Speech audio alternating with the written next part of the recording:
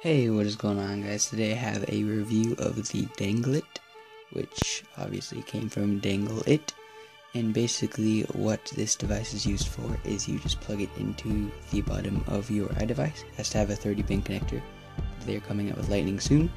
And then it creates a very secure connection, so you can carry your device around on a wrist strap such as this, or a regular lanyard, maybe as like a necklace or something like that, using this strap. And all this is this thing. It's up here is the Danglet. This is just the wrist strap, and obviously, and so it's just this little tiny plastic device. And then you just click these corners, and as you can see, these hooks go in. Alright, so you just click these corners, and then those hooks go in. So that is how it works. That is literally all there to it. It's just a little piece of plastic. It's Danglet branding. And then you just push this in and it just hooks in. So I'm going to be demonstrating this on this Stone Age device. I don't even know what this is called.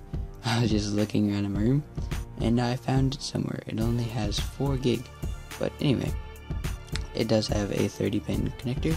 So this is what I'm going to be demonstrating with. So you just click these little things, and by the way, it does make a nice little clicking sound whenever you click it. And it is just a good tactile feedback, lets you know that you have in fact clicked it. Then you just push it in here.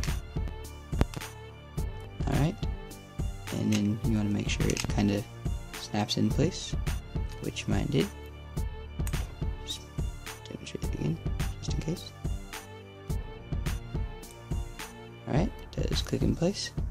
Now if we hold it like this, you can see that this is going nowhere. Does feel very secure, and I actually would trust my device with this, even though this device I could care less if I lose, because I don't even know what this is. But even on like an iPhone 4S, some of the newer devices, then this does provide a good amount of protection. So you're rock climbing or something like that, or at the zoo and you are leaning over the edge and you have this wrist strap on, and you drop your phone, well, it is attached to this, so it will not drop.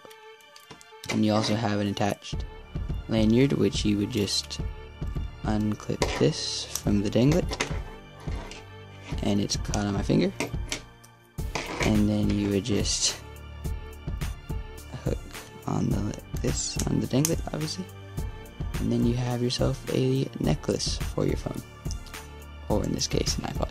So of course, if you guys would like to purchase this Danglet for yourself, the link will be in the description. And if you guys would like to see more reviews similar to this one, then feel free to subscribe. And thank you to Danglet for making this review possible. I'll see you guys in my next review.